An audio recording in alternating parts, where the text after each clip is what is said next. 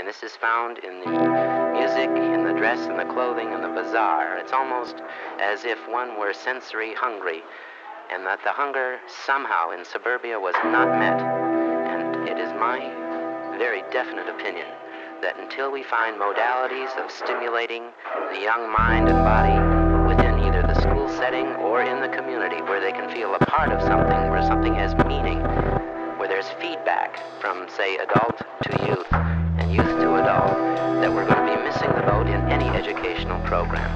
Where did this need for stimulation come from? I think a joint's a little bit more strong than a martini because, well, some people a martini can really throw them flying, but a joint usually always takes you high, gets you high, and a martini you just feel a bit better. You don't really get to the point where you can't drive a car or anything.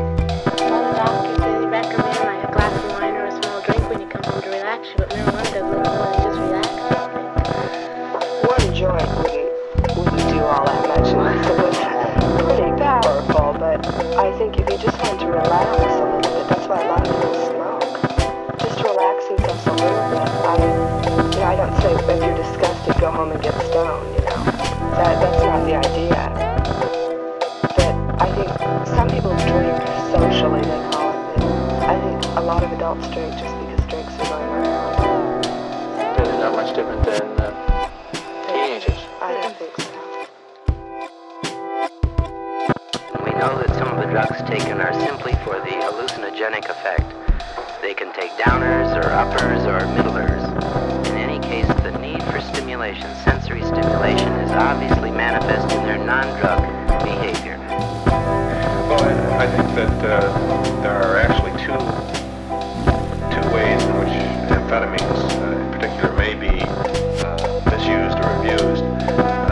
Perhaps the largest single group of drug abusers or misusers are housewives, truck drivers, and professional people who use amphetamines for reasons other than weight loss or as antidepressants or treatment of narcolepsy.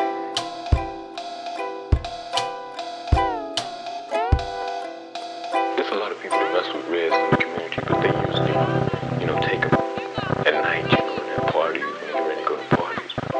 I see young brothers and sisters, smoking weed all day, at school, at night, and just about wherever I go, but usually in the daytime, it's only a small minority of black young people, that take red.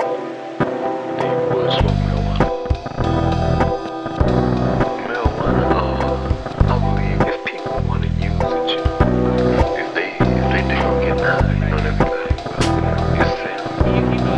I guess I'm just the type of person, I don't like to get in no kind of position where I can't, think properly. When something take effect on me that I don't understand, it's a feeling, I just can't stand it. I tried it,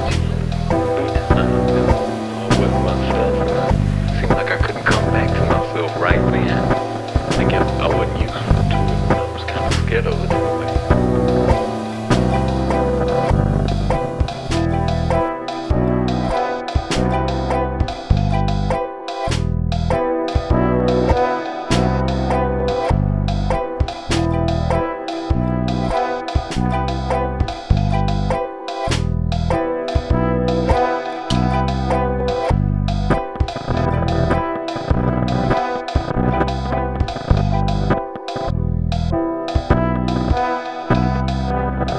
Drugs are here to stay. They've been here for quite a while.